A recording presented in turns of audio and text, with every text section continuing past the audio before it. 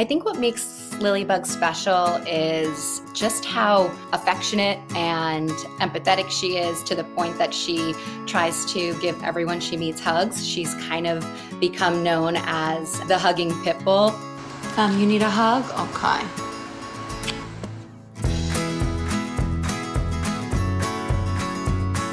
My name is Marisa Grimshaw, and my dog is Lilybug. Lilybug is 8 years old. She is an American bully, or at least according to one of the numerous DNA tests that I have done for her. She's smart, but also really sensitive, and I think really in tune with other people's emotions and, not just my own.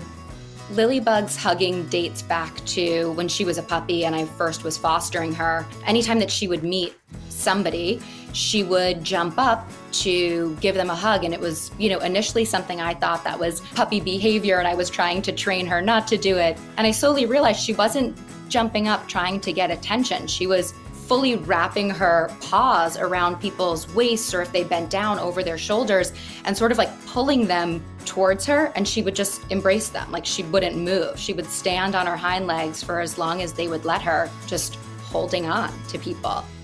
I think that Bug's ability to give hugs has really changed a lot of minds about pitbull type dogs. And so who's your best friend?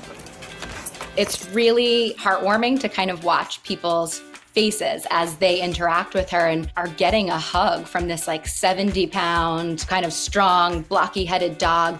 And we've had so many followers and strangers from around the world reach out to say that seeing that alone has really changed their mind about these dogs, because they were never given the opportunity to see a sweeter, softer side.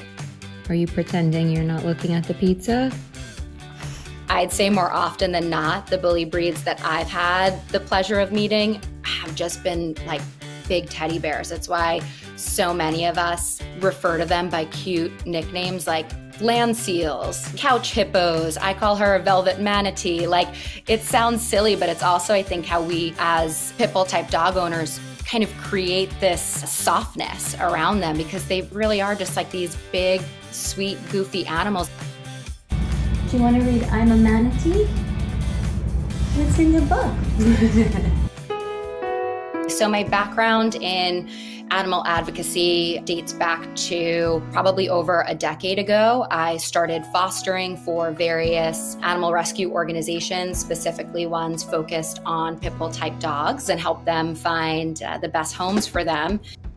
So when Lilybug was found, she was left in a playground or a park in the New Britain, Connecticut area during a rain or thunderstorm, and somebody called animal control. At that time, she was missing a lot of her fur. They weren't sure what the cause of it was.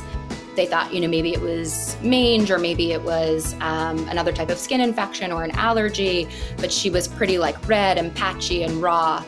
She was meant to just be my foster. Spoiler alert, clearly did not remain a foster. Some of the first photos of Bug and I are me just kind of hugging her and not letting her go, like on the grass outside of the shelter. So I think anybody who saw that picture immediately knew that I was a goner and I wasn't just gonna foster her. I think that Lilybug and I are better together because we make each other better. I think that I am a happier, more confident person when she's around. She truly is my soul dog in every sense of the word. Can I have a kiss? Thank you, thank you, thank you. I refer to her as my soul dog because I just truly think that everybody has a dog or a pet out there that is like meant to be in their life and that they will have a really unique bond with. And for me, that was 100% Bug. I had fostered so many dogs before her, and I had family dogs growing up and loved them all, but there was something very special and unique about Bug, and it was evident from like the first day I met her. What I would want the world to know about Lilybug is that while her and I have this really unique bond and relationship, there are so many dogs just like her in shelters around the world that are somebody else's soul dog and are waiting for their chance to have that bond with somebody who is willing to open their heart and their home to them.